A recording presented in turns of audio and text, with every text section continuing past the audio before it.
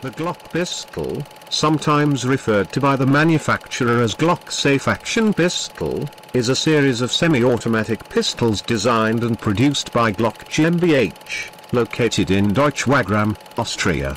The company's founder, engineer Gaston Glock, had no experience with firearm design or manufacture at the time their first pistol, the Glock 17, was being prototyped. Glock did, however, have extensive experience in advanced synthetic polymers, knowledge of which was instrumental in the company's design of the first successful line of pistols with a polymer frame. Glock introduced ferritic nitrocarburizing into the firearms industry as an anti-corrosion surface treatment for metal gun parts. The Glock 18, or 9x19mm sidearm, as it was previously known, is one of the pistols featured in the Counter-Strike series. It is a spawn pistol for the terrorists in every game.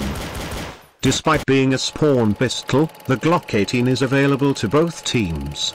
During a match, it is used almost exclusively by the terrorists. In fact, it is rare to encounter counter-terrorists utilizing the weapon. After several rounds, it is generally replaced with a more powerful sidearm such as the Nighthawk 50C or .40 Dual Elites. Compared to more expensive pistols, the Glock 18 sports inferior firepower and poor accuracy. For many, it is overshadowed by other, more flexible, handguns. For medium to long ranges, the semi-automatic mode increases accuracy.